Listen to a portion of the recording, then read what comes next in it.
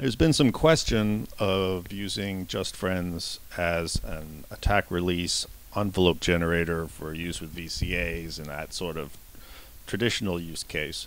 And you can sort of do it. What I have here are, I'm taking two outs to two different VCAs, and there are two different oscillators running through that VCA. You'll hear them in a moment. And if I add a manual gate here, I'm just using a manual gate generator to trigger these envelopes.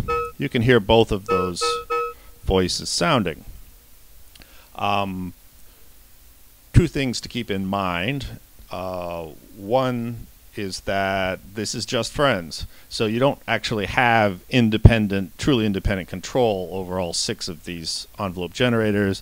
Their length is totally determined by frequency, in tone, and which output you're using. So right now they're about the same because in tone's at noon. If I turn in tone counterclockwise, they're diverging in length, and one of them, in this case, the 5N, is significantly longer than the 2N that we're getting, and you can see that in the scope. If I take in tone the other direction, they're all going to be much faster, but they're also diverging in the opposite sense. And 5N is now the fastest, 2N's a little slower.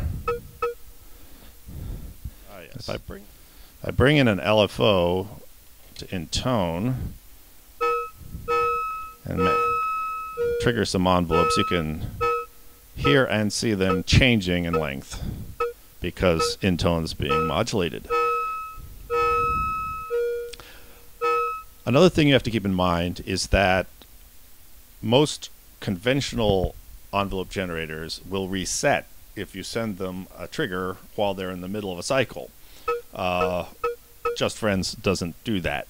So if I sit here and I'm just tapping away at my manual gate generator very fast, what you're going to see is that these envelopes do retrigger pretty quickly, but they only do so at the end of their cycle. They're not resetting in the middle of their cycle to start over again just because I'm sending in a trigger.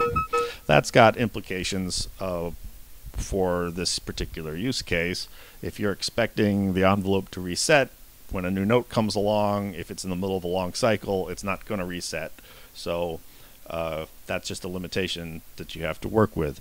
Let's take this manual gate out and bring in some individual gates from the gate storm.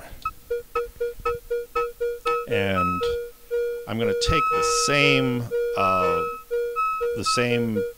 envelopes that we're getting from Just Friends.